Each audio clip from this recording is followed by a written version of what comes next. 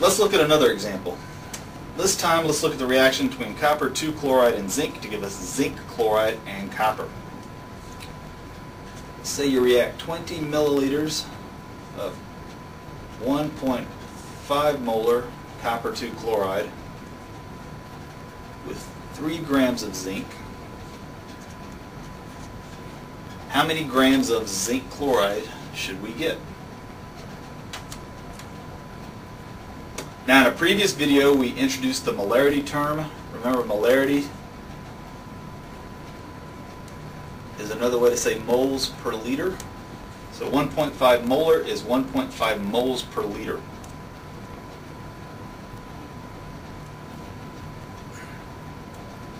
So as before, we can't really answer this question until we find out which one is the limiting reagent. So again, we'll pick one and see how much of the other we actually need. Let's go ahead and start with the 20 milliliters of 1.5 molar copper chloride to see how many grams of zinc we need. Alright, so 20 milliliters is 0.02 liters. I'll go ahead and do the conversion just to save me some pad space. It's that many liters of copper 2 chloride. And again, 1.5 moles per liter means that we have 1.5 moles of this compound per 1 liter of it.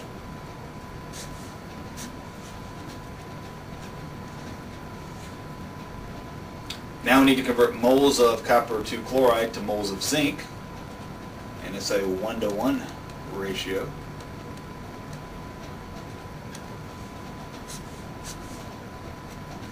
And again, we convert moles to grams. Zinc's molar mass is 65.39 grams per mole.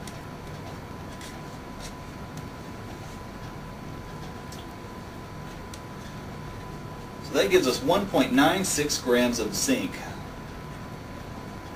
that's required to react with all 20 milliliters of copper 2 chloride. So in this case, we see that we actually have more than the amount we calculated. So that means zinc is going to be our excess reagent.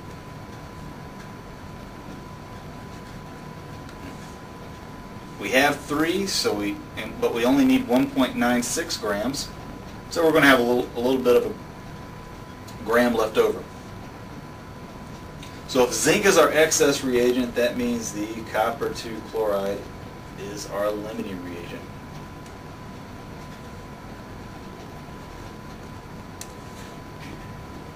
Because we only have 2 reactants. If one is in excess, the other must be limiting.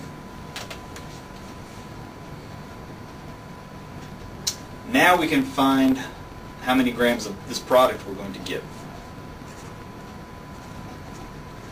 So we'll start with our limiting reagent, like we did before. And since we're given the volume of a molarity,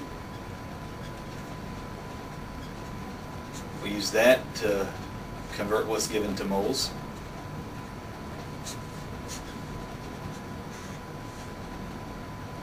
It's a 1-to-1 ratio. So it's 1 mole of zinc chloride for every 1 mole of copper chloride. And zinc chloride's molar mass is 136.29 grams per mole.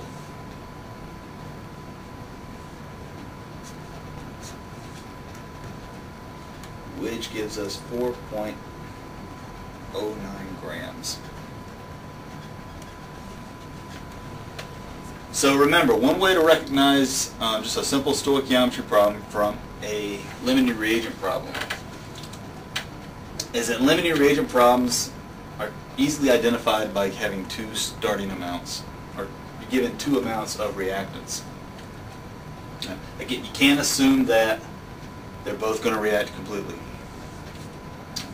So before you can find how much product you're going to get, you first have to determine which one's the limiting reagent. Finally, let me say that there are actually a couple of different ways that you can do a limiting reagent problem. This is just one of them. Typically they do involve more than one, or at least two stoichiometry calculations.